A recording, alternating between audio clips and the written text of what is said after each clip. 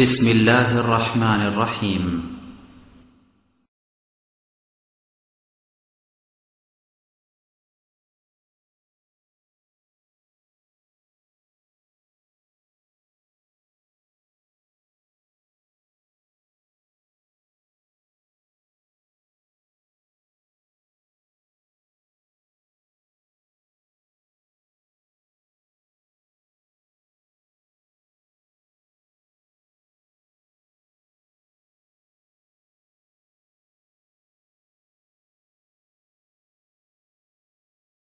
إن الحمد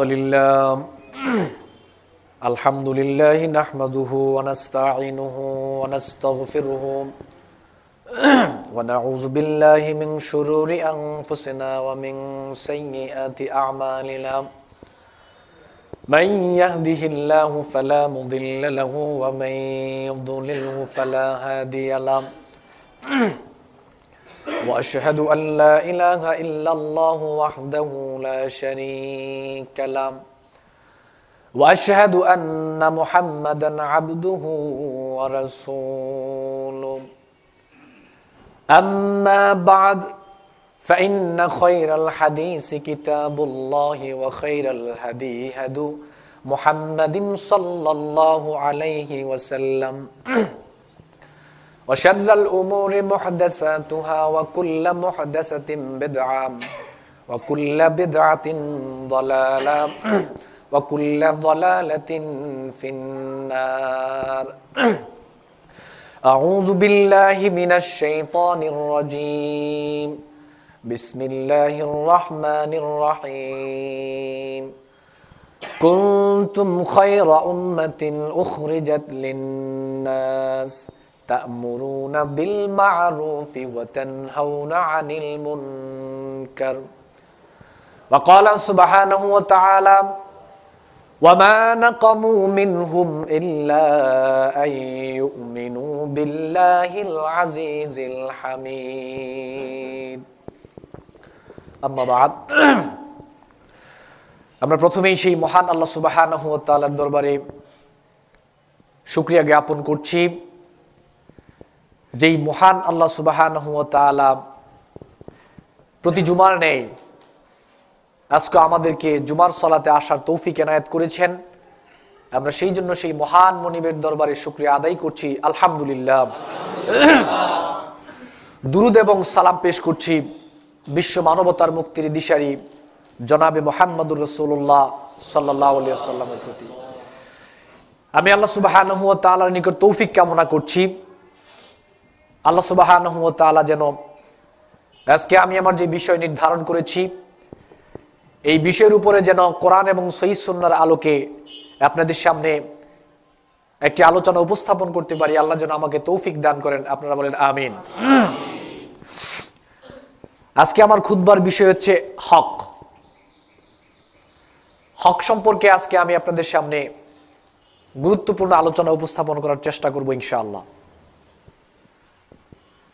হক শব্দের অর্থ হচ্ছে বাতিলের বিপরীত, মিথ্যার বিপরীত, অসত্যের বিপরীত, অন্যায়ের বিপরীত।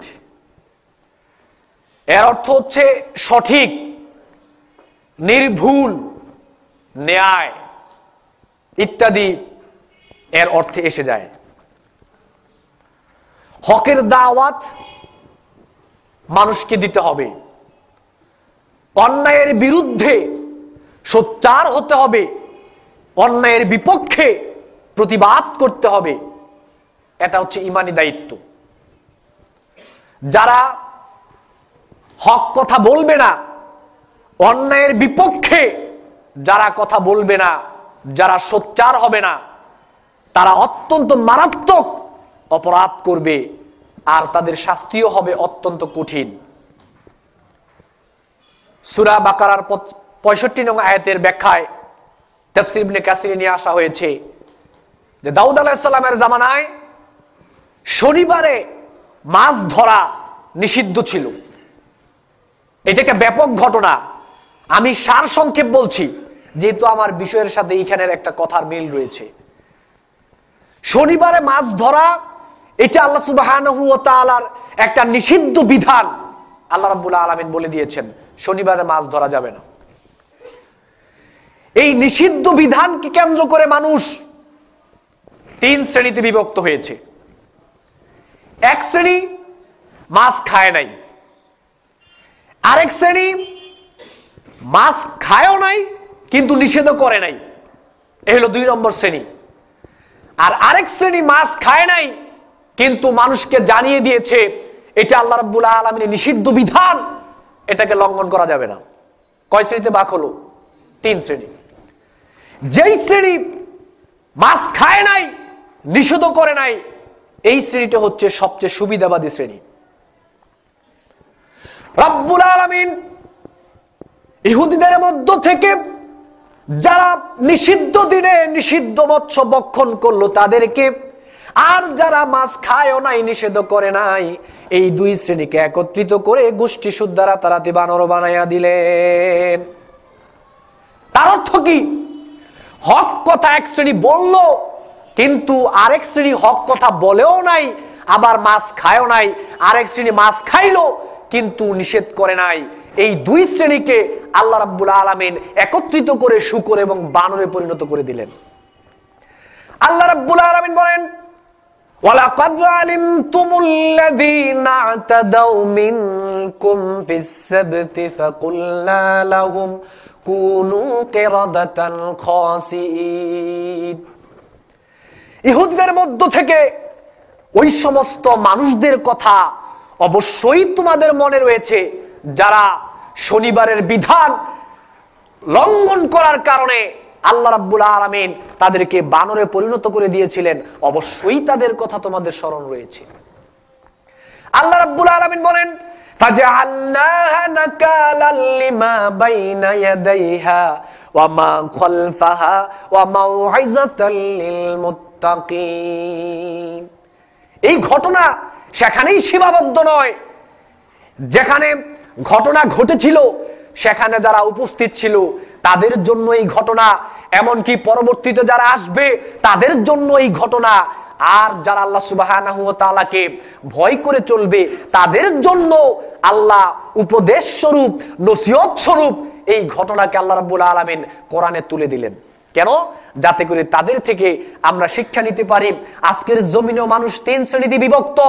এক শ্রেণী অন্যায়ের প্রতিবাদ করছে না, তারা হচ্ছে এক শ্রেণী। আবার আরেক শ্রেণী অন্যায় কাজের প্রতিবাদও করছে না, আবার সেখানে তারা অন্যায় কাজও করছে, এই হলো আরেক শ্রেণী। আবার অল্প সংখ্যক কিছু মানুষ রয়েছে যারা অন্যায়ের প্রতিবাদ করার জন্য অন্যায়ের বিপক্ষে সব সময় সোচ্চার থাকে। আজকের জমিনেও এরকম 3 শ্রেণীর মানুষ আমরা দেখতে পাচ্ছি। সুতরাং হক কথা আপনাকে বলতেই হবে, অন্যায়ের বিপক্ষে আপনাকে সোচ্চার হতে হবে, অন্যায়ের প্রতিবাদ আপনাকে করতে হবে। এটা হচ্ছে ঈমানি দায়িত্ব। বিপদ আপদ, গজব, আযাব এগুলো থেকে বেঁচে থাকার জন্য আপনাকে অন্যায়ের প্রতিবাদ করতে হবে। আল্লাহ রাব্বুল আলামিন বলেন ওয়াত্তাকু ফিতনাতাল লা তুসিবান্নাল্লাযীনা যালামু মিনকুম খাসসা।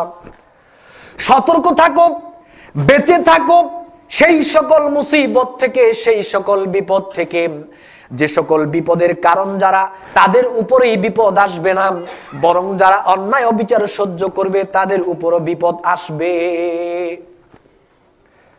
যারা গুনাহের কারণ তাদের উপরেই বিপদ আসবে না, যারা অন্যায়কে সহ্য করবে, যারা অন্যায়কে বরদাস্ত করবে তাদের উপর আযাব আসবে, তাদের উপরে গজব, শাস্তি তাদেরকে স্পর্শ করবে।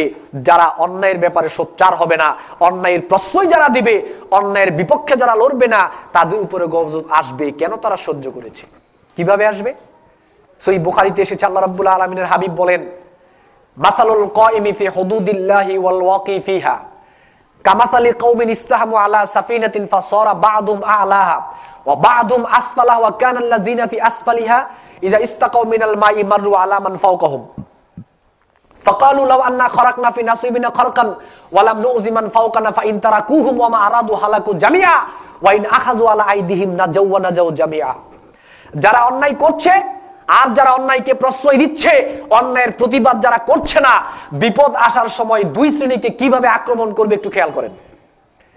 আল্লাহ রাসূল এই উদাহরণটা দিতে গিয়ে বললেন যে সমুদ্রের মধ্যে দোতলা বিশিষ্ট একটা ট্রলার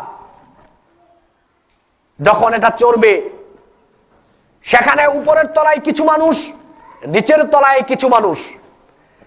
নিচের তলার মানুষকে উপরের তলায় পানি আনার জন্য যেতে হয়। দুই তলার তারা বলল, আমাদের দোতলা থেকে তোমরা পানি নিতে পারবা না।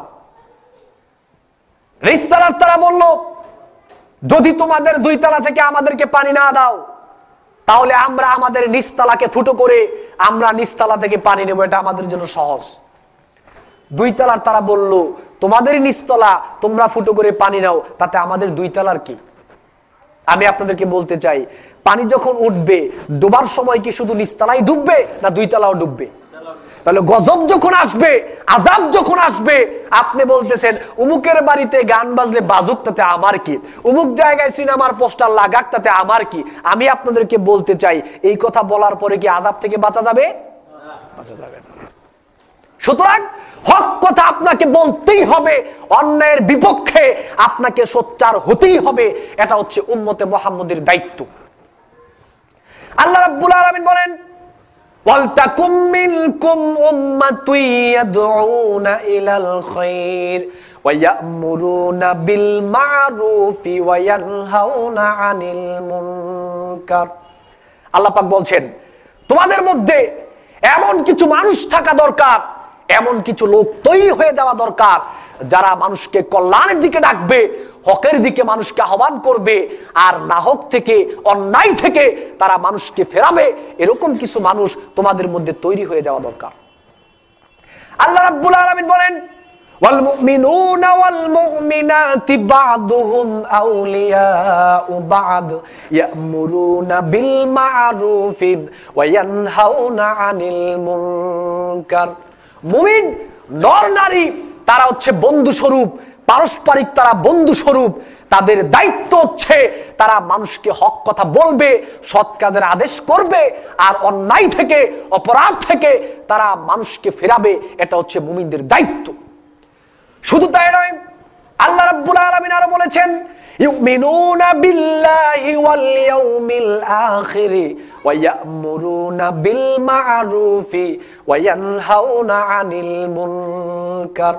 যারা আল্লাহ সুবহানাহু ওয়া তাআলার প্রতি এবং পরকালের প্রতি যারা ঈমান আনয়ন করবে, বিশ্বাস স্থাপন করবে, তাদের দায়িত্ব হচ্ছে তারা মানুষকে সৎ কাজের আদেশ করবে, হক কথা বলবে, আর নাহক থেকে, অন্যায় থেকে মানুষকে ফেরাবে। এটা হচ্ছে তাদের দায়িত্ব। সহিহ মুসলিমে এসেছে, আল্লাহ রাসূল বলেছেন, মান রাআ মিনকুম মুনকারান ফালইউগাইয়িরহু বিয়াদিহি ফাইন লাম ইয়াস্তাতি ফাবিলিসানিহি ওয়া ইন লাম ইয়াস্তাতি ফাবিকলবিহি ওয়া যালিকা আদআফুল ঈমান। আল্লাহ রাসূল বলেছেন, যখন তুমি কোনো অন্যায় কাজ দেখবে, সেটাকে তুমি মুখের দ্বারা প্রতিহত করার চেষ্টা করো। যদি মুখের দ্বারা কথা প্রতিহত করার সামর্থ্য তোমার না থাকে, হাতের দ্বারা প্রতিহত করার চেষ্টা করো। যদি হাতের দ্বারা প্রতিহত করার ক্ষমতা তোমার না থাকে, তাহলে সেই ব্যাপারে তুমি ঘৃণা রাখো। আমি আপনাদেরকে বলতে চাই, শুধু কি পাপের ব্যাপারে ঘৃণা রাখতে বলা হয়েছে, না পাপীদের ব্যাপারেও ঘৃণা রাখতে বলা হয়েছে? বলেন দেখি আপনারা। আমরা মনে করি শুধু পাপের ব্যাপারে ঘৃণা রাখলেই হবে। আপনার দোকানের সামনে একটা সিনেমার অশ্লীল পোস্টার লাগানো হয়েছে, আপনি কি সিনেমার পোস্টারকে ঘৃণা করবেন, না যে লাগিয়েছে তাকেও ঘৃণা করবেন? হ্যাঁ, সবাইকে, উভয়কে না? যে লাগিয়েছে তার কারণেই তো এই পাপাচারটা হয়েছে। সে পাপ জন্ম দিচ্ছে, সে পাপ লালন পালন করছে, মানুষের মধ্যে পাপাচার প্রকাশের জন্য সে কাজ করে যাচ্ছে। আর আপনি বলছেন পাপকে ঘৃণা করো, পাপীকে ঘৃণা করো না। কেমন কথা এটা?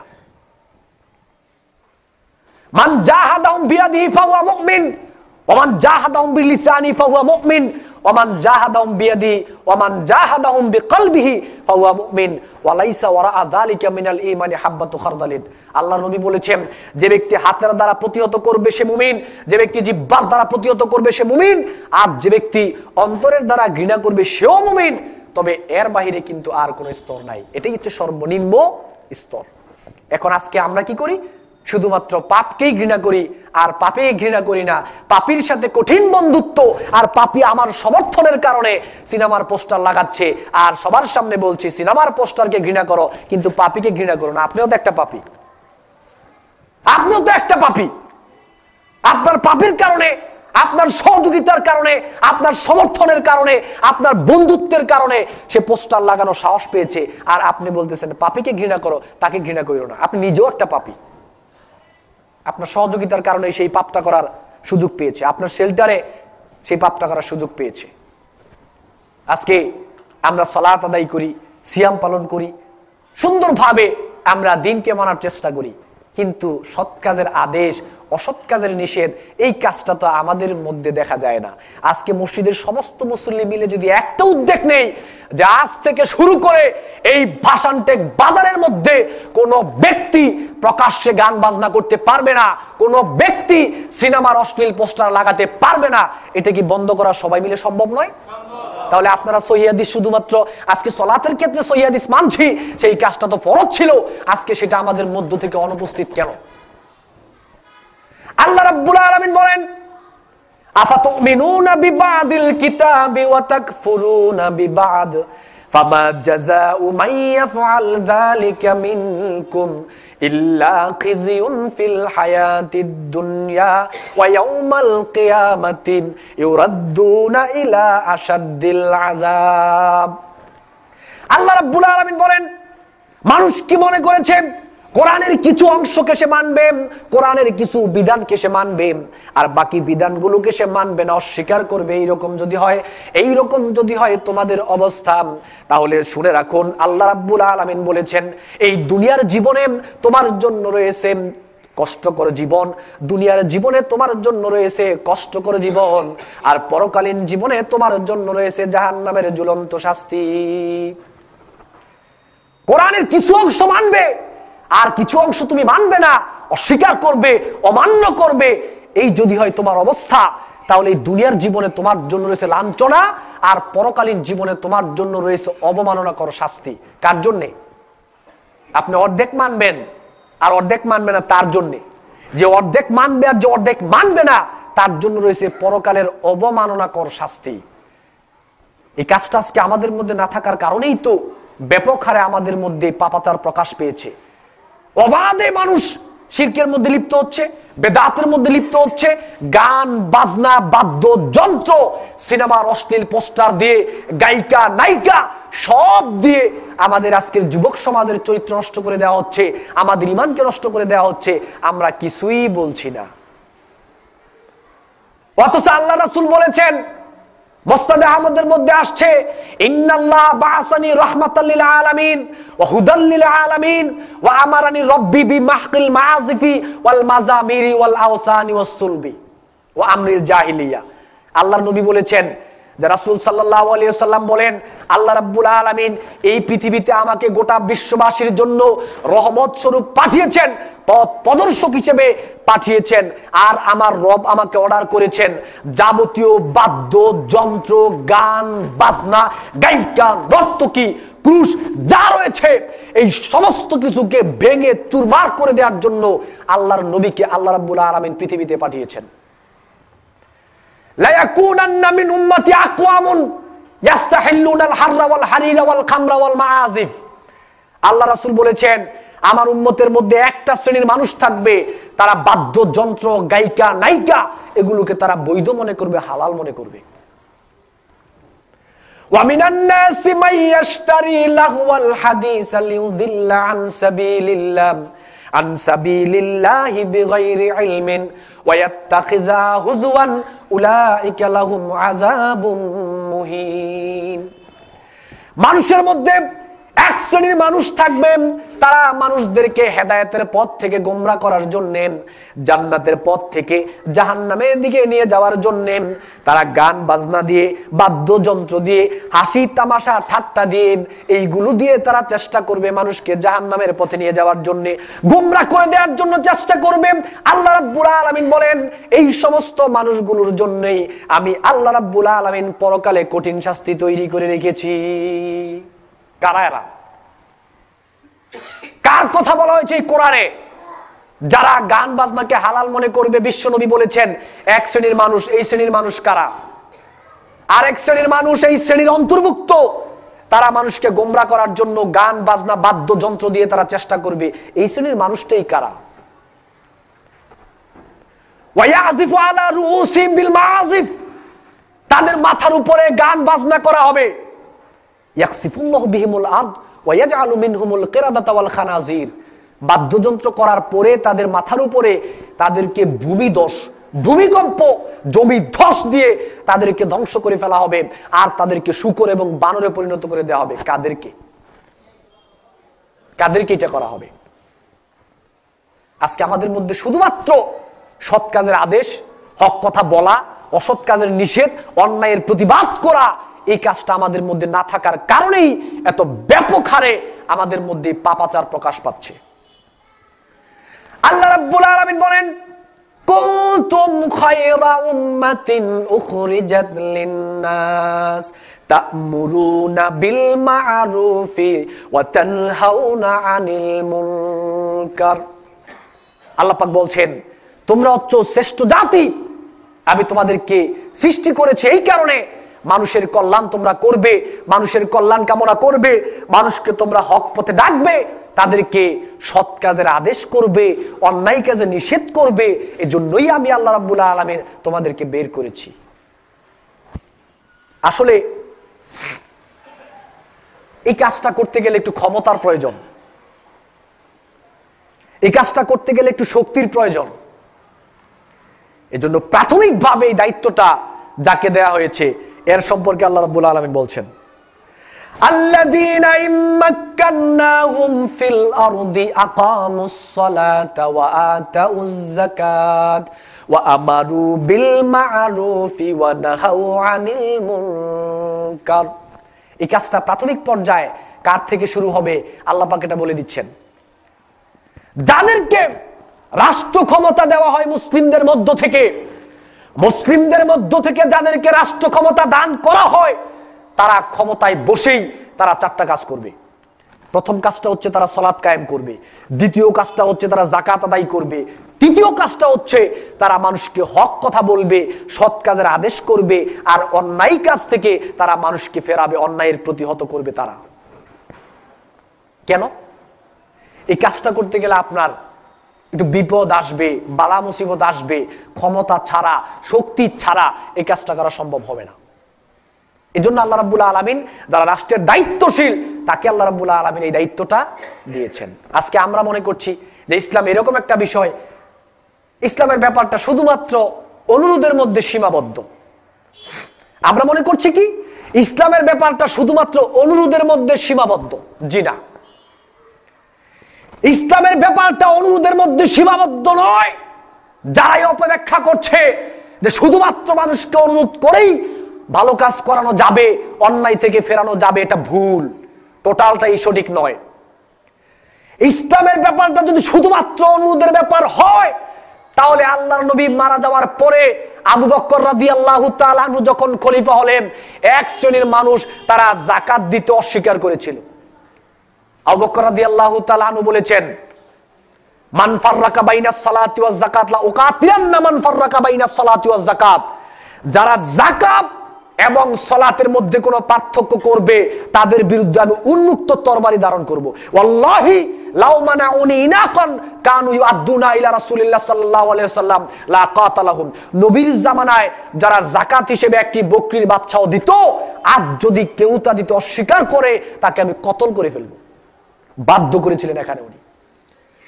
ওই সময় যদি আবু বকর অনুরোধ করতেন, জীবনও যাকাত প্রতিষ্ঠা করা সম্ভব ছিল না।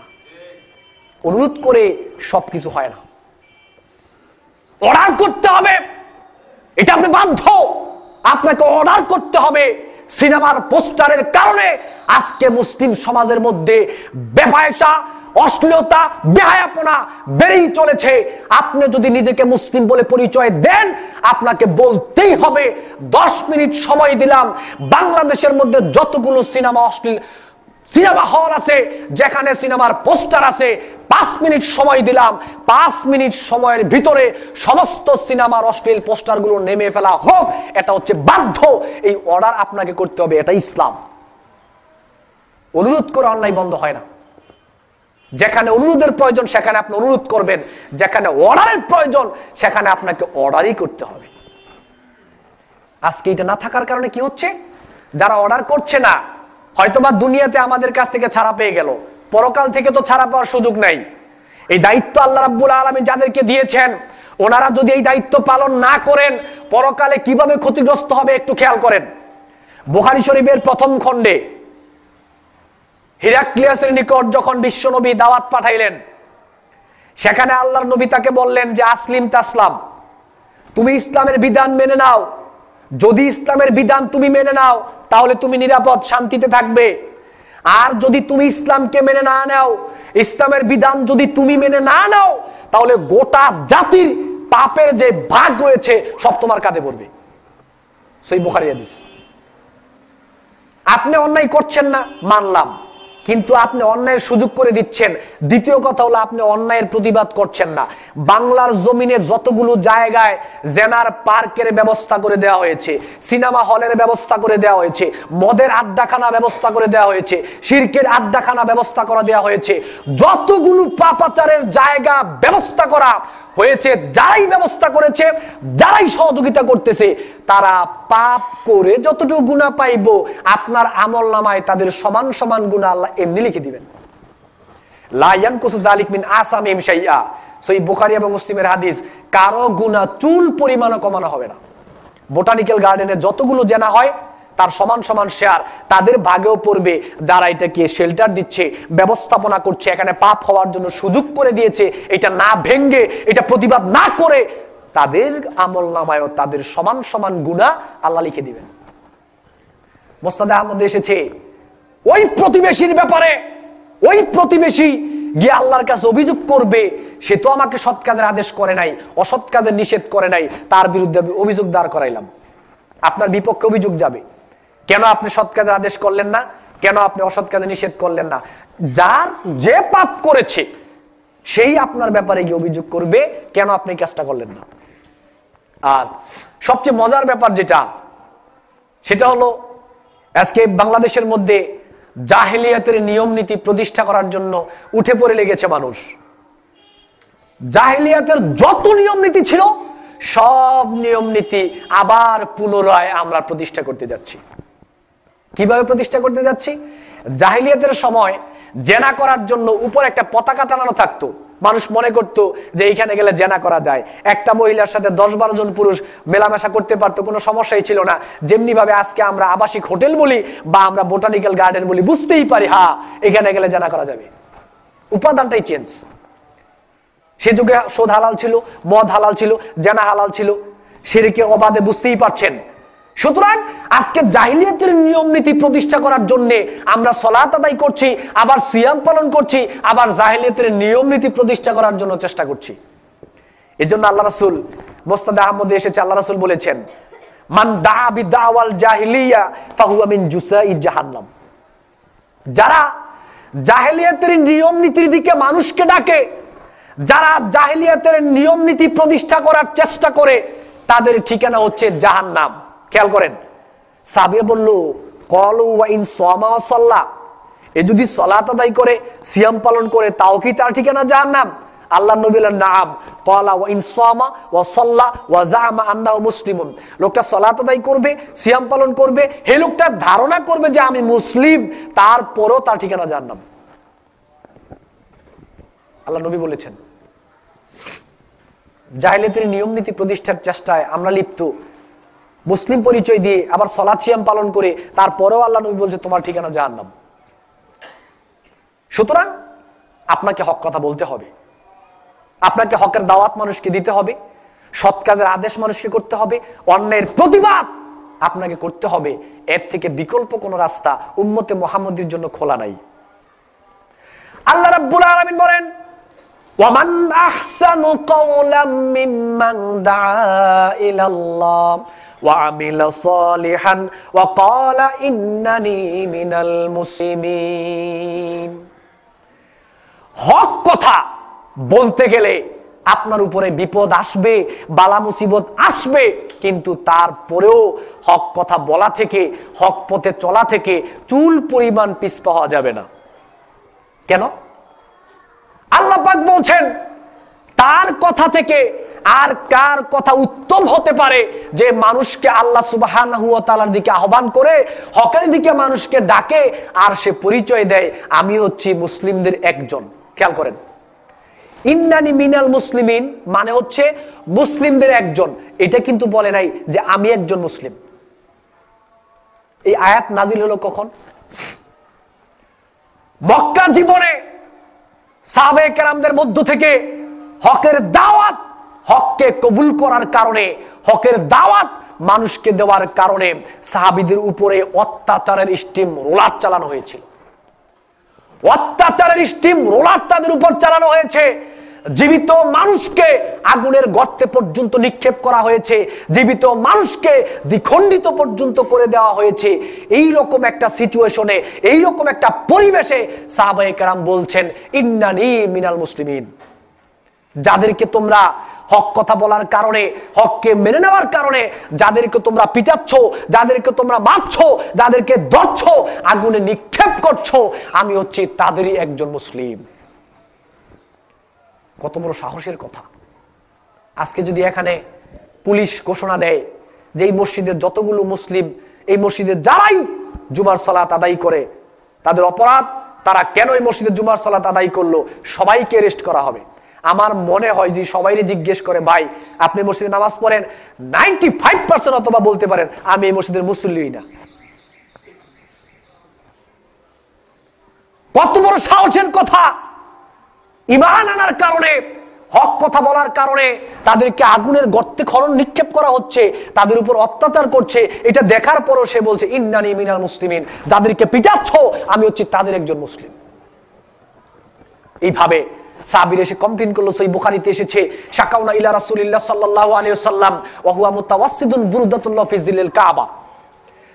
সাহাবায়ে কেরাম বিশ্ব নবীর কাছে এসে বলল আলা তাস্তানসিরু লানা আলা তাদউ লানা ইয়া রাসূলুল্লাহ, হক কথা বলার কারণে, হক পথে চলার কারণে এতই অত্যাচার সহ্য করতে হচ্ছে, আমরা আর বরদাস্ত করতে পারছি না। আপনি কি আল্লাহর নিকট আমাদের জন্য দোয়া করবেন না? আল্লাহর নিকট কি আমাদের জন্য আপনি সাহায্য চাইবেন না? কত মাইর খাওয়ার পরে সাহাবীরা গিয়ে বিশ্ব নবীর কাছে এই কথাটা বলল। আল্লাহ নবী উঠে বসলেন, বললেন লাকাদ কানা মান ক্বাবলাকুম ইউখাযু রাজুলু ফায়ুহফারু লাহু ফিল আরদি ফায়ুজআলু ফিহা সুম্মা ইউতা বিল মানশার ফায়ুদাউ আলা রাসি ফায়ুজআলু নিসফাইন ওয়া ইউমশাতু বিআমশাতিল হাদিদি মা দুনা লাহমি ওয়া আজমিহি মা ইয়াসুদ্দু যালিকা আমদিনি। আল্লাহ নবী সাহাবীদেরকে বললেন তোমরা এখনই বেহুশ হয়ে যাচ্ছ, এখনই তাড়াহুড়া করছো।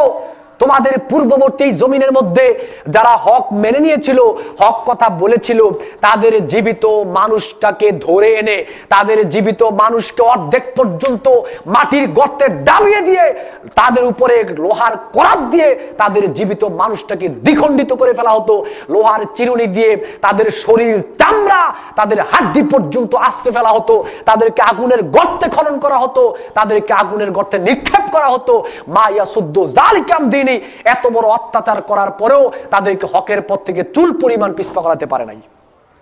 ওয়াল্লাহি আমি নবী কসম করে বলছি লা ইউতাম্মান্নাল্লাহু হাযাল আম, আমি নবী কসম করে বলছি তাড়াহুড়া করবে না। এই জমিনের মধ্যে অবশ্যই হক প্রতিষ্ঠা হবে, দ্বীন প্রতিষ্ঠা হবে। তোমরা তাড়াহুড়া করো না, তোমরা বড্ড বেশি তাড়াহুড়া করছো। এত মাইর খাওয়ার পরেও আল্লাহ নবী বলছেন তোমরা বড্ড তাড়াহুড়া করছো। তাহলে আপনিও তো জমিনে হক কথা বলছেন, আপনিও তো জমিনে হককে মানছেন, কিন্তু আপনার উপরে বিপদের খবর কোথায়? আমার উপরে বিপদের খবর কোথায়? সাহাবীরা হক মানতে গিয়ে, হক প্রতিষ্ঠা করতে গিয়ে সাহাবীদেরকে এরকম অত্যাচারের শামিল হতে হয়েছে। আল্লাহ রাব্বুল আলামিন বলেন আফা কুল্লামা জাকুম রাসূলুম বিমা লা তাহওয়া আনফুসুকুম মুস্তাকবারতুম ফাফারিকান কাযাবতুম আও ফারিকান তাকতুলুন। ইতিপূর্বে যত নবী রাসূল এই পৃথিবীতে এসেছিল, যারা এই হকের কথা বলেছিল, যারা এই হকের দাওয়াত মানুষকে দিয়েছিল, প্রায় বেশিরভাগ নবী রাসূলকেই তো তাদেরকে মিথ্যাবাদী বলা হয়েছে, তাদেরকে গালিগালাজ করা হয়েছে, তাদেরকে আগুনের গর্তে নিক্ষেপ করা হয়েছে, আগুনের মধ্যে ফেলে দেওয়া হয়েছে। এমন নবী রাসূল রয়েছে তাদেরকে দেশ ত্যাগ করতে হয়েছে, আবার এমন অনেক নবী রাসূল রয়েছে হকের পথে দাওয়াত দেওয়ার কারণে তাদেরকে করাত দিয়ে দ্বিখণ্ডিত করে ফেলা হয়েছে।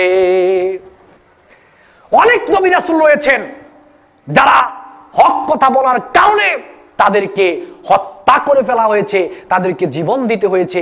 এরকম অনেক নবী রাসূলই রয়েছেন।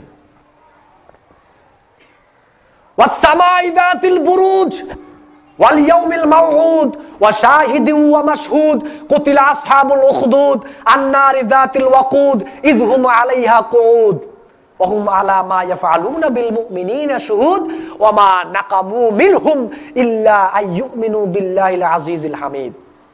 সূরা বুরুজ নাজিল হলো কোন প্রেক্ষাপটে? আল্লাহ নবীকে বললেন, সূরা বুরুজের মাধ্যমে আল্লাহ জানিয়ে দিলেন প্রায় 20,000 ঈমানদার নর নারীকে তারা হককে মেনে নেওয়ার কারণে সেই যুগের বাদশা তাদেরকে আগুনের গর্তে, উখদুদ নামক গর্তে তাদেরকে সেখানে পুড়ে মেরেছে। আল্লাহ রাব্বুল আলামিন বললেন, বুরুজ বিশিষ্ট আসমানের কসম করে বলছি, পরকাল দিবসের কসম করে বলছি, যারা সেখানে উপস্থিত ছিল তাদের কসম করে বলছি, সাক্ষ্যদাতার কসম করে আমি আল্লাহ রাব্বুল আলামিন বলছি, দর্শক এবং দৃশ্যের কসম করে আমি আল্লাহ রাব্বুল আলামিন বলছি, আমি আল্লাহ কসম করছি, কসম করে বলছি, আমি আল্লাহ কসম করে বলছি, তাদেরকে আগুনের গর্তে নিক্ষেপ করার একটাই অপরাধ ছিল, ওয়ামা নাকামু মিনহুম ইল্লা আইয়ুমিনু বিল্লাহিল আজিজিল হামিদ। একটা অপরাধ, তারা আল্লাহ রাব্বুল আলামিনের প্রতি ঈমান আনয়ন করেছে, হককে তারা মেনে নিয়েছে, এই কারণেই তাদেরকে আগুনের গর্তে নিক্ষেপ করা হয়েছে। সুতরাং তো আপনি আর আমি তো এখনো আগুনের গর্তে যাই নাই, আমি আর আপনি এখনো তো জেলের ভাত খাই নাই, আমি আর আপনি এখনো তো বন্দুকের গুলি খাই নাই, এখনো তো কোনো জায়গায় একটা থাপ্পড় পর্যন্ত খাই নাই হকের দাওয়াত মানুষকে দিতে গিয়ে।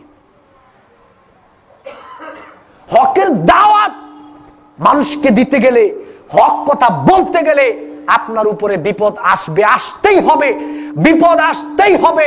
তা না হয় এটা নবীওয়ালা কাজ হলো না, নবীওয়ালা কাজ হলো না, এটা নবীওয়ালা কাজ হলো না।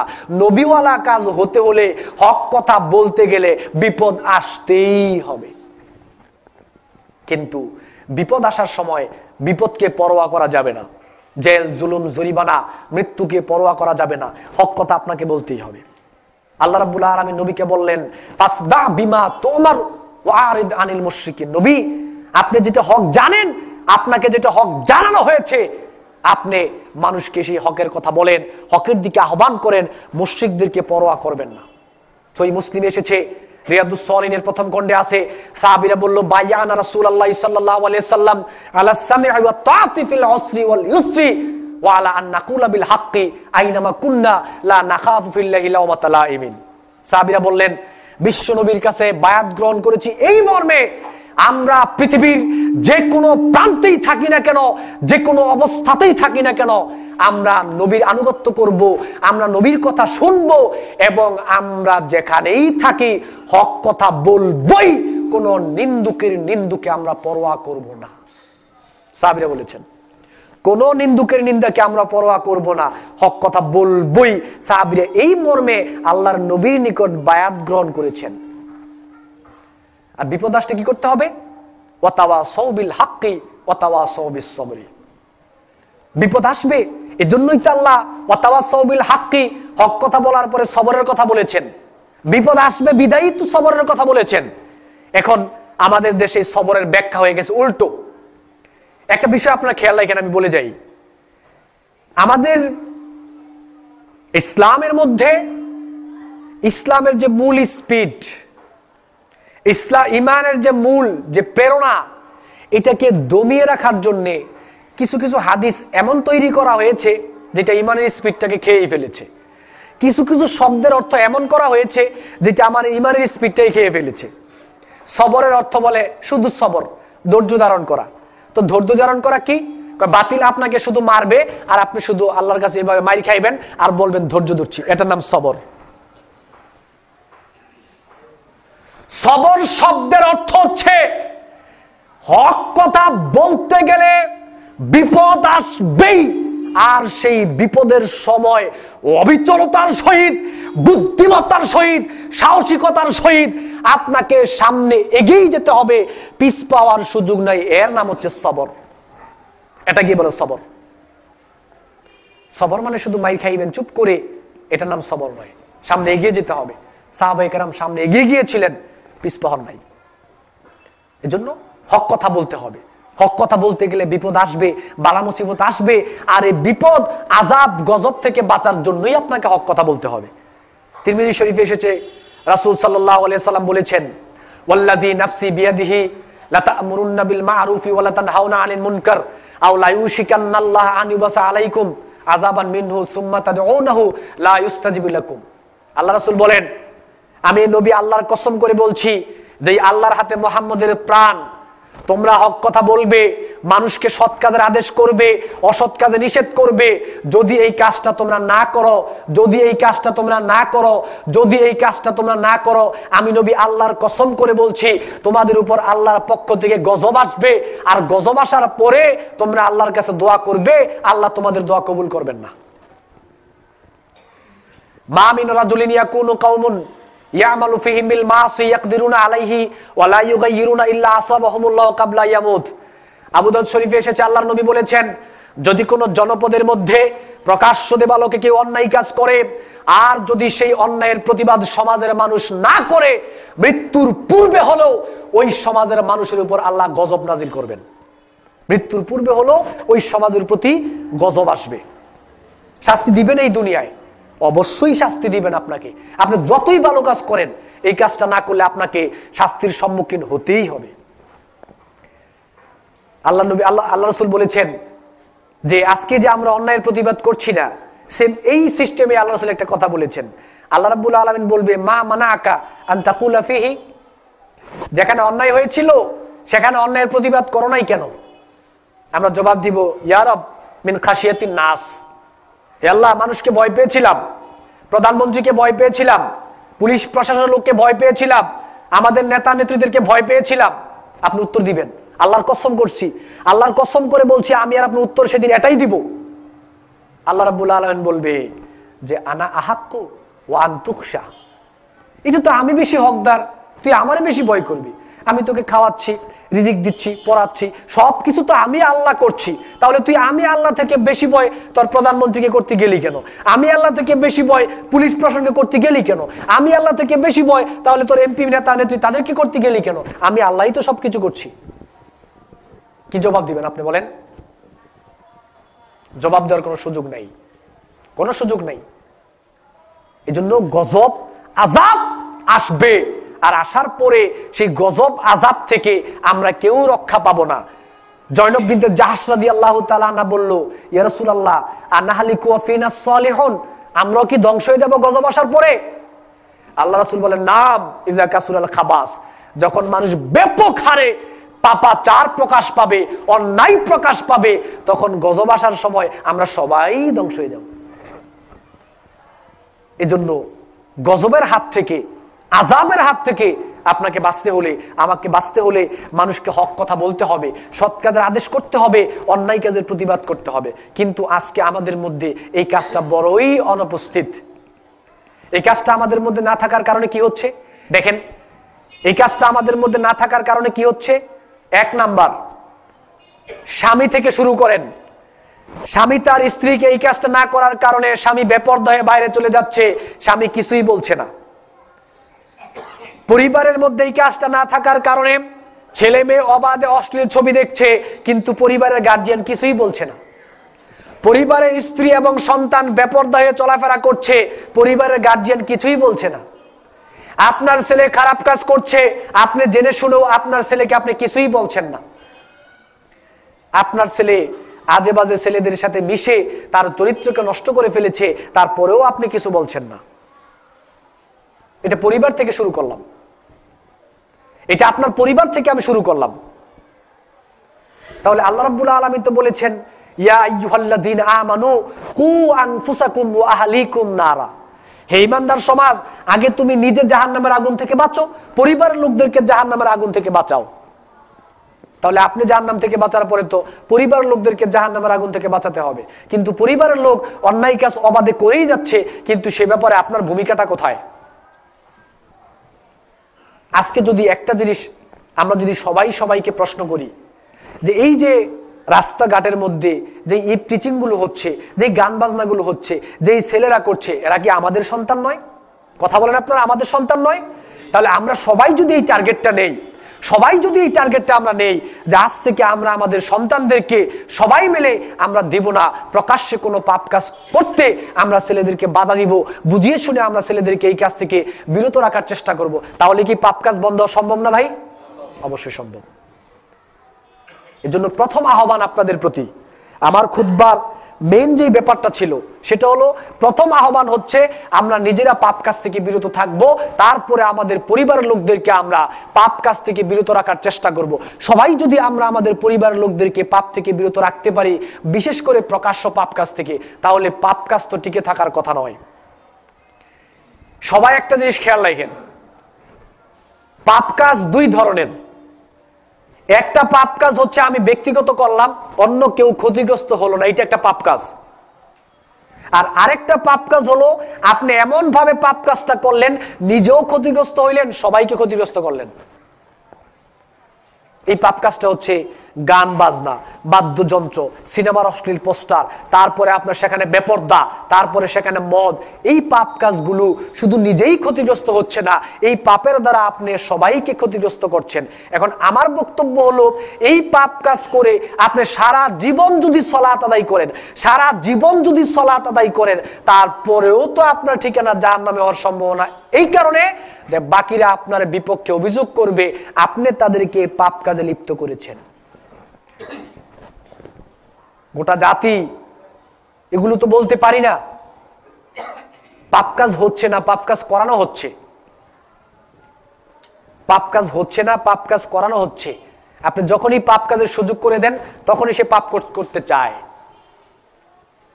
পাপ কাজের সুযোগ যখন আপনি করে দেন, তখনই সে পাপ কাজের সুযোগ পায়। আজকে আমরা পাপ কাজের সুযোগ করে দিয়েছি। এজন্য আমি আমার ভাষায় বলি, রাসূল সাল্লাল্লাহু আলাইহি ওয়াসাল্লামের সেই হাদিসটা থেকে, যতদিন পর্যন্ত একজন মুসলিম তার হাতে ক্ষমতা থাকবে, আর ক্ষমতা থাকার পরে সে যদি পাপ কাজগুলো বন্ধ করার পদক্ষেপ না নেয়, সে যত সালাত আদায় করুক, যতই উমরা করুক, যতই হজ করুক, এই গোটা জাতির পাপের সমান সমান ভাগ তাকে বহন করতে হবে, সে যতই ভালো কাজ করুক। বুখারী শরীফের হাদিস, লা ইয়ানকুসু যালিক মিন আসামিহিম শাইআ। আমি ইচ্ছা করলে পাপ বন্ধ করতে পারছি না, আপনারা সবাই মিলে ইচ্ছা করলে পাপ বন্ধ হচ্ছে না, ক্ষমতা আমাদের নাই, কিন্তু আমি যদি আপনাদের এলাকার এমপি হই, আমার দ্বারা কি ভাই পাপ বন্ধ সম্ভব হবে না? আমি যদি উদ্যোগ নেই, আমি যদি আমার যে দায়িত্বশীল রয়েছে, আমার যে ছোট ছেলেগুলো রয়েছে, তাদেরকে যদি বলি যে তোমরা ছাত্র দল করো, ছাত্রলীগ করো, আমার আপত্তি নাই, আসো আজ থেকে সবাই মিলে ভালো কাজ করব, সবাই মিলে খারাপ কাজ ছেড়ে দিব, এই কাজগুলো করব না, ভাই এটা কি সম্ভব নয়? তাহলে আমি যদি বলতে চাই যিনি এমপি মন্ত্রী ওনারা কি মুসলিম নন? তাহলে আমি যেভাবে আমি মুসলিম, এটা আমার দায়িত্ব, এমপি সাহেবের কি এটা দায়িত্ব না? অবশ্যই। আমি যদি এই কাজটা না করি, আমাকে জবাব দিতে হবে, এমপি সাহেবকে জবাব দিতে হবে না? অবশ্যই জবাব দিতে হবে। এটা বোঝার বিষয়, এটা রাগের ব্যাপার না, এটা রাগের ব্যাপার না। এই পৃথিবীতে অসংখ্য প্রধানমন্ত্রী এসেছে, অসংখ্য রাষ্ট্রপতি পৃথিবীর জমিনে এসেছে, কেউ আছে? নাই। বুঝতে হবে, অসংখ্য প্রধানমন্ত্রী, অসংখ্য রাষ্ট্রপতি, এমপি মন্ত্রী জমিনে এসেছিল, আবার তারা বিদায় নিয়েও চলে গেছে। কিন্তু দেখার বিষয় হলো, কোন প্রধানমন্ত্রী, কোন এমপি, কোন রাষ্ট্রপতি, কার জন্য আপনার মন থেকে কতটুকু দোয়া আসে, কাকে আপনি কতটুকু ভালোবাসেন, কার নাম বেশি বেশি আপনি করেন, এটা হলো দেখার বিষয়। এক লোক বলেছিল জানাজার সালাতে গিয়ে, বললো লোকটা কেমন ছিল? মুসলিমরা বলতে ভালো ছিল। তো জিজ্ঞেস করলাম, ভাই লোকটা ভালো ছিল কিনা আপনি জানেন? কয় জানি টানি না, আগে পকেটে 500 টাকা দিয়েছে, বলতাম ভালো ছিল, আমি বললাম ভালোই ছিল। অথচ হাদিসের ভাষা হচ্ছে আপনার অন্তর সাক্ষী দিবে, আপনার অন্তর সাক্ষী দিবে আমি ভালো ছিলাম না মন্দ ছিলাম, আপনার অন্তরই বলে দিবে। এটা অন্তরের ব্যাপার। এজন্য আজকে আমরা মনে করছি যে ইসলামের বিধান শুধু মানবে হুজুর, মসজিদের খতিব আর ইমাম সাহেব আর মুয়াজ্জিন আর যারা নামাজ টামাজ পড়ে তারা ইসলামের বিধান মানবে, আর বাকিদের ইসলামের বিধান মানার দরকার নাই। না, আপনার কারণে, আপনার সহযোগিতায় এখন তো আপনারা বিপদে আছেন। এই কথাটা ভেবেছিলাম বলবো কি বলবো না, বলেই যাই, আল্লাহ ভরসা। আপনারা বিপদে আছেন, যেই খেয়াল করেন, এটা একটা ক্রিটিক্যাল ব্যাপার। যারাই আজকে পাপ কাজ করছে বা করাচ্ছে, সেই জায়গাটায় যে ওনারা গিয়েছে, কাদের মাধ্যমে গিয়েছে? আমাদের মাধ্যমে না? বুঝেন, আমাদের মাধ্যমে না?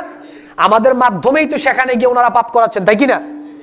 এখন খেয়াল করেন, এখন আমি আপনাকে বলে গেলাম, আপনি দেখতে পাচ্ছেন লোকটা ওই জায়গায় গেলে ওনার ক্ষমতা থাকার পরেও উনি বেশি বেশি পাপের দিকে আগায়, বেশি বেশি পাপ প্রতিষ্ঠা করতে চায়, ওনার মধ্যে ইসলাম কম। যাই হোক, প্রথমবার আপনি ভুল করলেন, দ্বিতীয়বার তার সম্পর্কে আপনি জানার পরেও দ্বিতীয়বার তাকে একইভাবে আপনি সহযোগিতা করলেন। আবার এদিকে বলতেছেন পাপকে ঘৃণা করো, পাপীকে না। আপনি কি বোঝার বাকি রয়েছে, সে যদি আবার সেখানে যায় আরো বেশি পাপ প্রতিষ্ঠা করবে না? তাহলে আপনার কি সহযোগিতা আছে না? গুনাহ কি আপনি পাবেন না? এখন কথা বলেন না কেন? গুনাহ পাবেন না? অবশ্যই পেতে হবে। আপনার কারণেই তো আমি সেখানে গিয়েছি, আপনাদের কারণেই তো আমি সেখানে গিয়েছি। সালাত সিয়াম পালন করে জান্নাতে যাওয়া সম্ভব নয়, সালাত সিয়াম পালন করে জান্নাতে যাওয়া সম্ভব নয়। আপনি এমন এক পাপ কাজে সহযোগিতা করেছেন, এমন লোককে সহযোগিতা করেছেন, যেই লোক ব্যাপক হারে পাপাচারের সয়লাভ ছড়াচ্ছে। আপনার সমর্থনে, আপনার সহযোগিতায়, আপনার ভালোবাসাই তো সেইটা করছে। সুতরাং সে যতটুকু গুনাহ পাবে আপনিও পাবেন, আর যে করছে সেও পাবে। পড়তে হবে বিপদে। এজন্য আপনাদের রাস্তা আমাদের রাস্তা একটাই, আপনাদের রাস্তা আমাদের রাস্তা একটাই। সেই রাস্তাটা হচ্ছে যারা এই পাপাচারের মধ্যে লিপ্ত, যারা পাপাচার প্রতিষ্ঠা করার চেষ্টা করছে, তাদেরকে সমস্ত কিছু থেকে তাদের সাথে সম্পর্ক ছিন্ন করতে হবে। চুল পরিমাণ কোনো দিক দিয়ে তাদেরকে সহযোগিতা করা যাবে না। যদি সহযোগিতা করেন তাহলে আপনাকে পরকালে ক্ষতিগ্রস্ত হতে হবে। এখন আপনি চিন্তা করেন আপনি কিভাবে সহযোগিতা করেন আর কিভাবে তাকে বয়কট করবেন, আপনি চিন্তা ভাবনা করে বের করবেন। আল্লাহ বলছেন ওয়ালা তাআওয়ানু আলাল ইসমি ওয়াল উদওয়ান, পাপাচারের সহযোগিতা করো না। যেই লোক জানতে পারছে লোকটা পাপ কাজ করে, তাকে সহযোগিতা কইরো না। যে কোনো ভাবে হতে পারে, 1 টাকা দিয়ে, হতে পারে সমর্থন দিয়ে, হতে পারে সাপোর্ট দিয়ে, হতে পারে কথা বলে, যে কোনো ভাবে তাকে সমর্থন করা যাবে না, সাপোর্ট দেওয়া যাবে না। তাহলে আপনিও তার সমান গুনার ভাগীদার হয়ে যাবেন। সম্মানিত উপস্থিতি, আসুন আমরা সবাই চেষ্টা করি প্রাথমিক পর্যায়ে ব্যক্তিগতভাবে ভালো কাজ করার, ব্যক্তিগতভাবে পাপ থেকে দূরে থাকার, পরিবারের লোকদেরকে হক কথা বলার, হকের দিকে নিয়ে আসার, পরিবারের লোকদেরকে সৎ কাজের আদেশ করার, পরিবারের লোকদেরকে অন্যায় কাজ থেকে বিরত রাখার। এভাবে আস্তে আস্তে আমরা পরিবার, ব্যক্তি থেকে শুরু করে, পরিবার থেকে শুরু করে, সমাজ থেকে শুরু করে আমরা আস্তে আস্তে রাষ্ট্রীয় পর্যায়ে এই ব্যাপকভাবে আমাদের এই দাওয়াতি কাজটা করতে হবে। আল্লাহ সুবহানাহু ওয়া তাআলা আমাদের সবাইকে তৌফিক দান করুন, আমরা বলি আমিন। তারপরে যাই হোক, আবার এক সময় ইনশাআল্লাহ বলবো। আজকে সময় শেষ। শুধুমাত্র আপনাদের প্রতি এই অনুরোধটুকু রেখে গেলাম যে আমাদেরকে অন্তত পক্ষে তা'মুরুনা বিল মা'রুফ ওয়া তানহাউনা আনিল মুনকার, সৎ কাজের আদেশ এবং অসৎ কাজের নিষেধ, এই ব্যাপারটা নিয়ে আমাদের একটু গবেষণা করা দরকার, চিন্তা করা দরকার।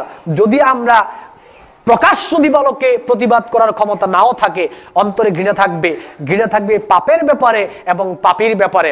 পাপীকে বারবার বোঝানোর পরেও যদি সে পরিবর্তন না হয়, তার সাথে সম্পর্ক ছিন্ন করতে হবে, কোনোভাবেই তাকে সহযোগিতা করা যাবে না। এই অনুরোধটুকু আমি আপনাদের প্রতি রাখলাম।